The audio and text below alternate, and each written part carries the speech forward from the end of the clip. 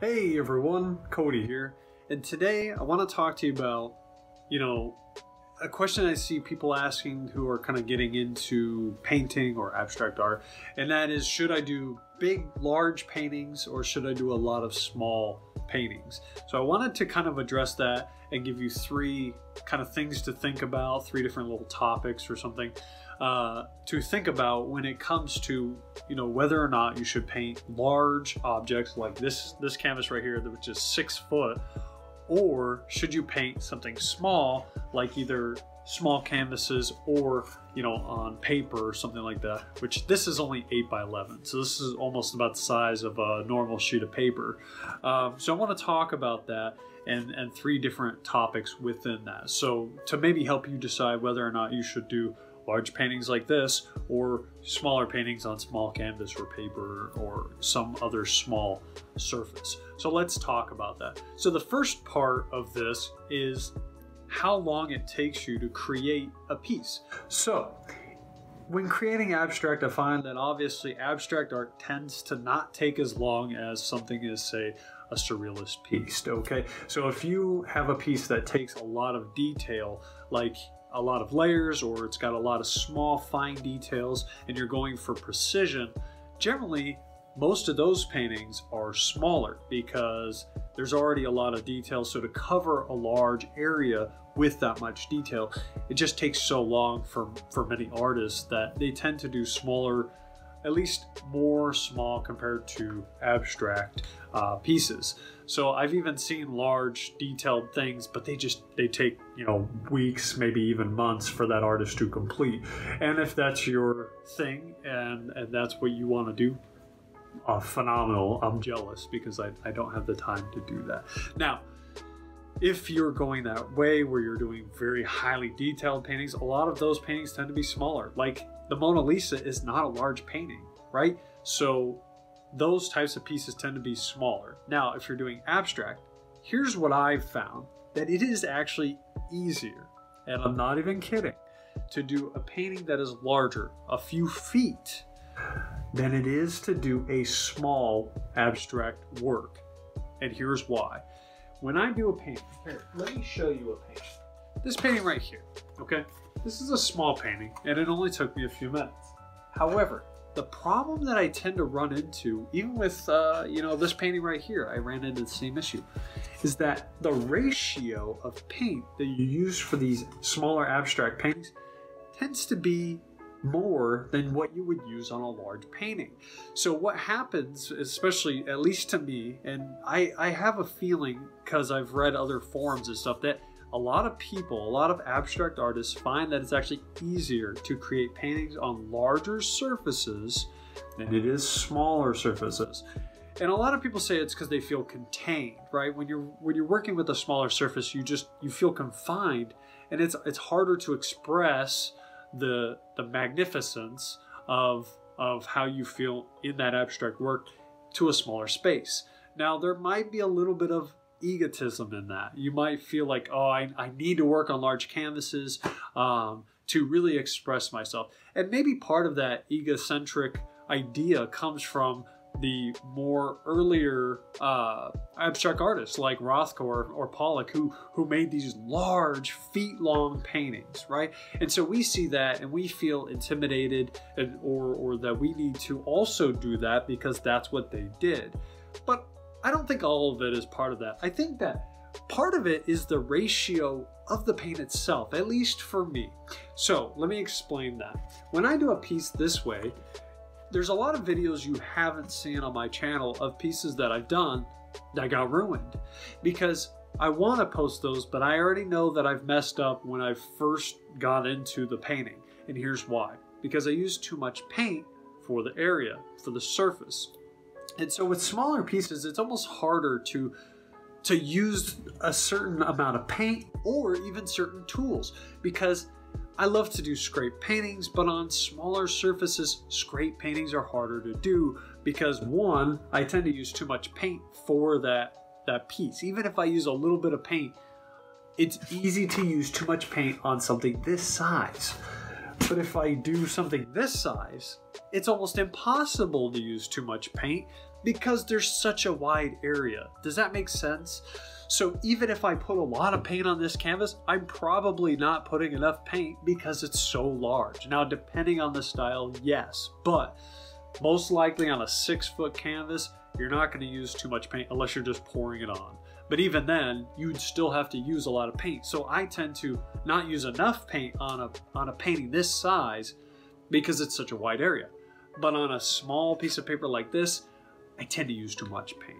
So that's one thing to consider. Also, it's more difficult for something this size to use certain tools. You know, I love to scrape my paintings, but my scrapers tend to be too big for the paper. So it's like it takes up the whole thing, and it either scrapes too much paint off, or it's just so wide that it covers too much of the area or something like that. It doesn't create the effect. It's harder to create the same effect on this as it is this because it's just a smaller space to work with. So that's one thing to keep in mind. The surface area of the piece, it depends on how detailed you want to be and how much paint you're looking to use, how much materials, you know, what the style is in and of itself that you wish to do. So there's a lot of things to kind of consider in that. So it comes down to the confinement of the space and the materials you're going to use. So that's one. The second thing is just selling and shipping that artwork. Obviously, one thing you need to consider when sending art is the way that you have to ship that art and the cost of that shipping. Sending a painting this size is a nightmare. So you can send it in boxes. You can find boxes for this, but one, they're really hard to find. And if you don't send it in a normal box, you have to send it in a crate. And the crate is really annoying to send it in because you have to build a crate. There's almost no crates for something this size, and if there is, they're astronomically expensive, so there's almost no point in even doing it. So you either have to make a crate, or find a box that's this size to get it shipped out. And even sending it in a cardboard box, wrapped up and stuff like that, sending something this size is probably going to cost you a few $100s. At least on the bare minimum side, probably 150 to 200. Now, depending on the price that you sell something like that for, if you sell it for a few thousand, that's nothing, right? However, if you are shipping it, you need to know that that's going to cost quite a bit just to send that. Now, if I send something like this, I shifted it just a little bit. If I send something like this, super easy. I can either send it flat, like in a piece of cardboard, and it's going to be like 40 bucks, 30 bucks, whatever. I can even ship it in a frame and send the frame in a box, wrapped up and everything, for 60 bucks, 70 bucks, whatever, depending on how far it's going. So, you know, that's another thing to think about is the shipping. And this is a real thing to consider because of the cost. You need to consider all of these things if you want to sell your artwork, or even if you just want to give it to people or sell it in a museum or a gallery. Sorry, maybe museum someday, but gallery is what I meant. Even if you want to sell it in a gallery or just sell it to people normally and not ship it, you still need to keep in mind that most people want a space for a specific reason. Now, yes, I could sell this 6-foot painting, and I've sold one before that was that size.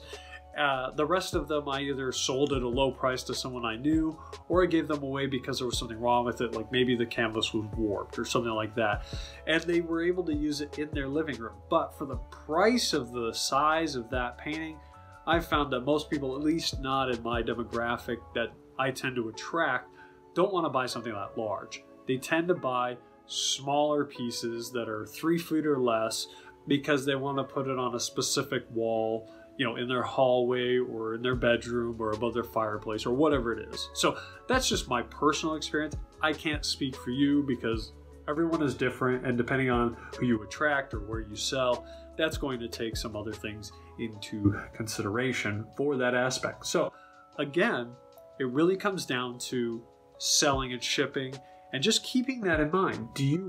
Are you okay with having to crate something this big? Are you okay with having to find boxes that will fit something like this, or, you know, even 4 or 5 feet, you know, and having to wrap that up and put glass on it and, you know, doing all of the other things that you are required to do, depending on how you sell that, and meeting those requirements. If you sell through something like Saatchi art is very specific on how you have to ship that painting. If it's larger than 4 feet, you have to crate it and you have to wrap it a specific way. And if you don't follow those instructions and something happens to that piece, you don't get paid. So it's something to keep in mind. Now, I'm not complaining. I follow their rules because I want to get paid and I want the customer to get what they ordered, without any issues. And so far, so good. Knock on wood. I'm knocking on my tabletop here. But my point is just another thing to consider: the price and the shipping of those pieces. Are you okay with shipping something like that, or building a crate, or having someone else build you a crate, or finding a box that large, which for me is difficult to do? Again, just things to consider when selling the pieces. It's a lot easier to sell and ship smaller pieces than it is something that big. Now, if you know how to do it, you're okay with all of that, then these things are great and you can sell them for a lot of money. And if and when you do sell them, the payoff is usually worth it. So again, just something to consider. Now, the last part that I kind of wanted to touch on was really just, it depends on how good you are at your method, okay? You're free to do whatever you want. Obviously, I'm not in charge of how you create, so I can't tell you what's best for you. Right now, currently, if you've watched any of my recent videos, you'll notice that I've been doing a lot of smaller pieces. One, this is to train myself to be able to work on smaller pieces.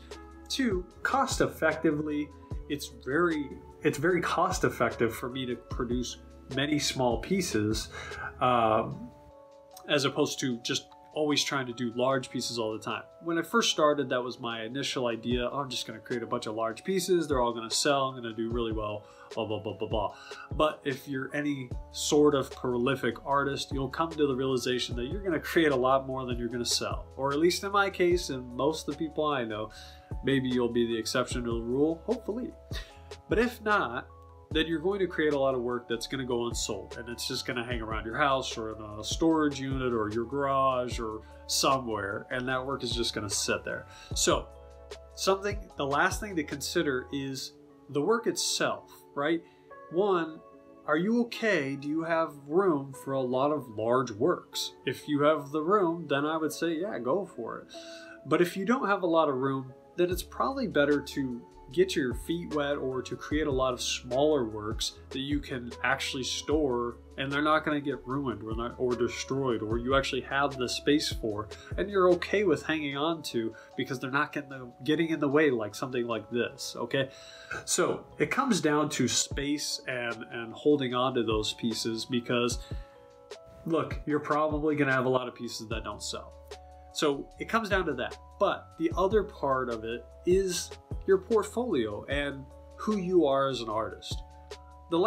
And this kind of is its own point, but it also ties into the same one. So we'll just say it's point 4.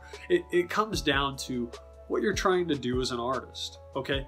So for me, currently, I have a lot of large works already that I can sell, or that I am trying to sell, or that are available. So I have a lot of decent large scale works, and I say large meaning about 3 feet or above, right? So I have a decent amount, and because a lot of people have been kind of coming to this YouTube channel and kind of learning from it and subscribing, and I'm very grateful for that. Because of that, I just don't have the room or really the income to continue to buy large scale canvases all of the time if they don't sell. Also, if I want to show my techniques to other people, it's just more cost effective for me to do it on smaller works. So currently, I've been doing smaller works on paper because it's more cost effective. And this actually comes to two different points. So like there's 2 reasons why I'm doing smaller works instead of just large scale ones all the time these days. One, like I said, it's more cost effective for the videos. So for these videos where I show you the techniques I use, which are mostly scraped or, these dabbed abstract paintings that I tend to do because that's a method I just developed over time, it's just more cost effective for me to do them on smaller pieces, so paper or small canvas, because I can obviously buy a lot more small canvas or a lot of paper for the same price as one large canvas. So it's easier for me to make the videos because I can buy the volume. But the other part of this, and I think that if you're just learning as an artist or you want to build your portfolio but you're kind of stuck, do a lot of smaller pieces and really refine your method. So whatever your method is, doesn't really matter if it's, you know, dabbed or scraped or brushed or whatever. I don't know about poured. If you're going to do poured paintings, then just buy a lot of small canvases. I think I have some. So, you know, you can get like a value pack of 16 by 20 canvases from like Michael's or, you know, some other hobby store. And, you know, it comes with like, I don't know, 10, 15, 20, something like that. And you'll get a lot of them. Yes, they're not the greatest quality, but to be honest with you, a lot of the people that I've sold them to, they don't really know. And I'm not saying that you should just give them crap because I believe in quality. But if you're going to create something like this, it's probably not going to be that bad for what they're getting it for. I mean, if they only want a small piece, using one of these is really not that bad. So using those, if you're trying to kind of branch out and you're trying to really build your portfolio, or you're trying to master a specific technique, what I would suggest is switching to smaller canvases or paper or something like that, you know, that you can start creating a higher volume of products. So what this is going to do is if you start creating more small works, one, you're going to be able to build your portfolio out. So you're going to have more pieces to show people, right? If I just tried to do large canvases all the time, I would run out of materials. I would be able to okay, I'm getting ahead of myself. Let's say that instead of doing 20 small pieces, I decided to do 3 large pieces, okay? And then I record it on video for you to see, right? I do those 3 large paintings. Well, that's just 3 videos, right? Doesn't really matter how long those videos are or how intense the painting was, that's still only 3 videos. But if instead I put that money into buying a lot of smaller pieces and I create 20 pieces, well, not only do I now have 20 videos worth of content, or let's say some of them turn out bad and we have 15. 15 is still 5 times more videos and content for you to see, but it's also 15 pieces that I can now sell on my website or Saatchi Art or whatever. So not only have I created more content for you to see, but I've also created more content for myself to sell. So now I have more works available because yes, they are smaller, they're not going to sell as much, but they're also not as much of a hassle to ship. I've created more small works. It gives me more works to my name, so my portfolio grows for people to see the different type of content or works that I create.